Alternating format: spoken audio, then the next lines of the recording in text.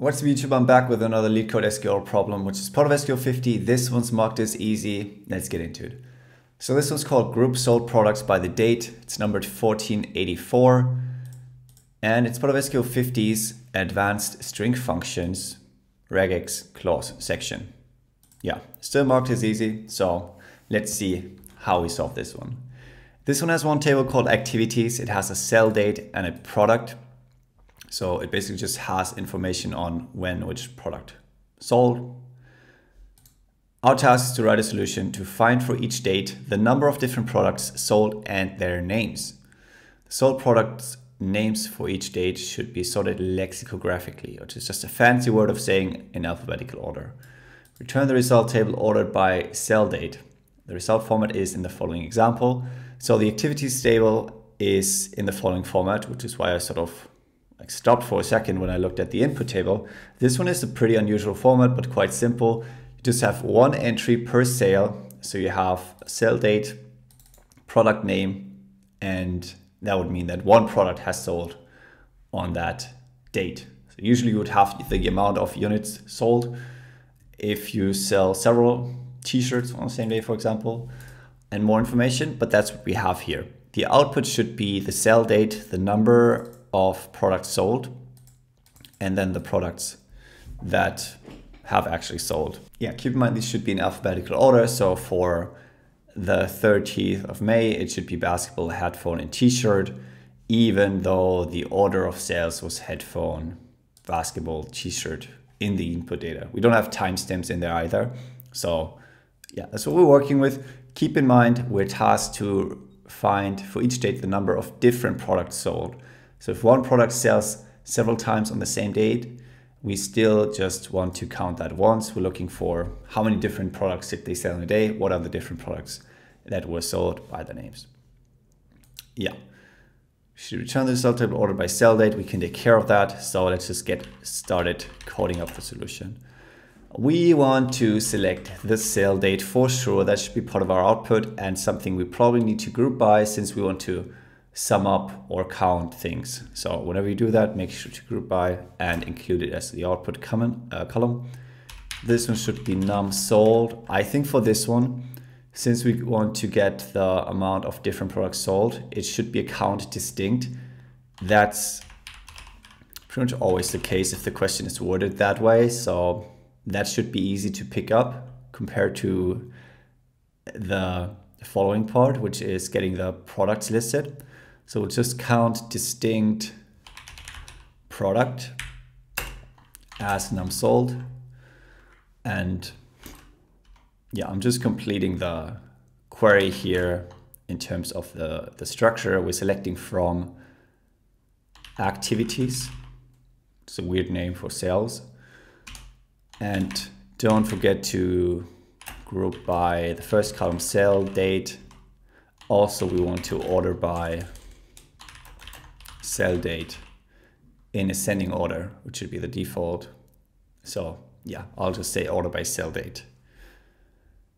Alrighty, so now we need to take care of the tricky part of this question and maybe why it's part of SQL 50.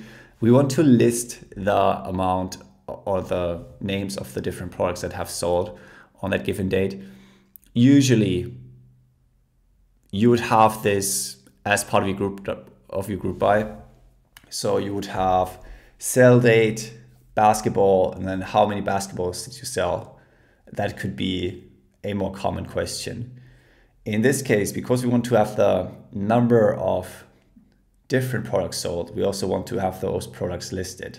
And the input table format is a bit unusual. So this is not a common question you'll get, which is why we'll have to use an uncommon function to solve it as well. And yeah, I'm just going through my solution here, knowing that it is something that's not super common, but it's very good to know that this exists. So there's a function called group concat, which allows you to do exactly what we need to do here, which is concatenate strings as an aggregation function. So instead of summing up or counting up, we will take a number of rows and concatenate them. So sort of append them to each other. Basically just form a longer word out of these single words or strings.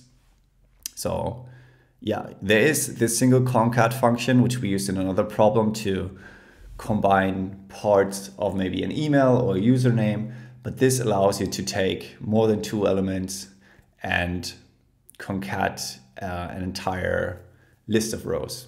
So yeah, this could be a very long list if there's 17 different products sold on date. So yeah, we will also just specify product here because that is what we want to concatenate. Since we want to have all different products listed, we also specify distinct here. So this will also not use duplicates, just like the count distinct. And it even allows you to order by a column to specify the order in which you want to append those or concatenate those individual words or product names. So it'll be order by product in ascending order. Also the default, I'll just list it here to be clear. I'll also list it here. Yeah, so this should be called products. And yeah, let's just run this to see that it does what it is supposed to do. But yeah, I have a hard time explaining this one because this is just doing exactly what we're supposed to do, but it's not using really many of the elements we already know. So it's just an entirely new function that works in MySQL. And yeah, it does what we're supposed to do here. I think you can even specify a separator here. So currently this uses a comma to sort of separate the different elements that we concatenate here, but we could be using something else. So we could specify a separator here and say that could be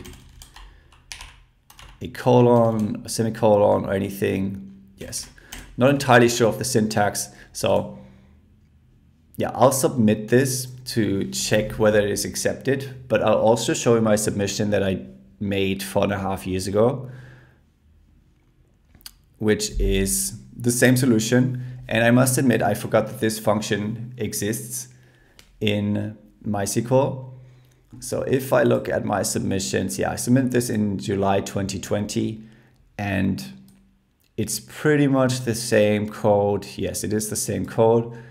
And I knew there would have to be a function that would allow you to concatenate a group of rows, a list of rows, but I didn't know the exact name. I think in this case, you could use pseudocode to just express what you try to do if this came up in an interview, but I'd say this one is very unlikely to come up with in an interview just because it isn't really used, and you should focus more on being able to calculate metrics like a click-through metric, to use left joins, to use things like window functions and having in order to do things that are very commonly asked, like calculating an average or metric, as I said. So this one is a good question to include in SQL 50, just to let you know that this sort of function exists. And usually if there's a thing you want to do, there is a function for that. So keep that in mind and let's not get stuck on this question. I would recommend you to go to a few others and focus on these. But yeah, this one has been a good one to know that this sort of functionality exists. So I'll leave it at that.